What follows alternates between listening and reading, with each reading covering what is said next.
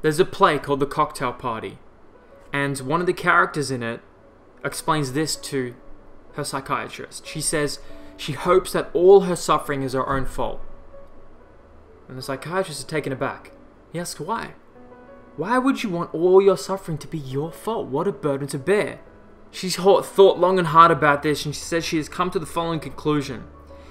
If it's her fault, if all her suffering is her fault, she might be able to do something about it. If it's God's fault, however, if it's the universe's fault, if it's her fault, if it's your fault, if it's his fault, if it's my family's fault, if it's my school's fault, if it's the police officer's fault, if it's anybody else's fault, if reality is flawed, hell-bent on ensuring her misery, your misery,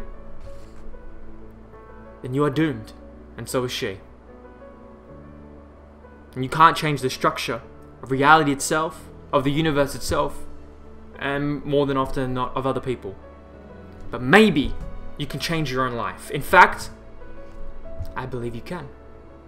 In fact, you can. It's done every day. And so that you give yourself the power for change, to get yourself out of suffering, by assuming all responsibility. I wholeheartedly believe this. It's really accepting everything is my fault. Everything is my fault. And it's like, what do you mean everything's your fault? It can't be your fault. I have to accept everything is my fault. Because I can only change myself. Yeah, I can help maybe craft or inspire or mold other people slightly here and there. But really it is up to them, and really it is a result of them.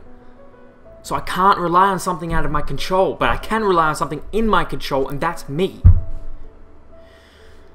So I give myself the power and the autonomy, and that is enriching. That is powerful to me. That is where growth, the foundation of growth is.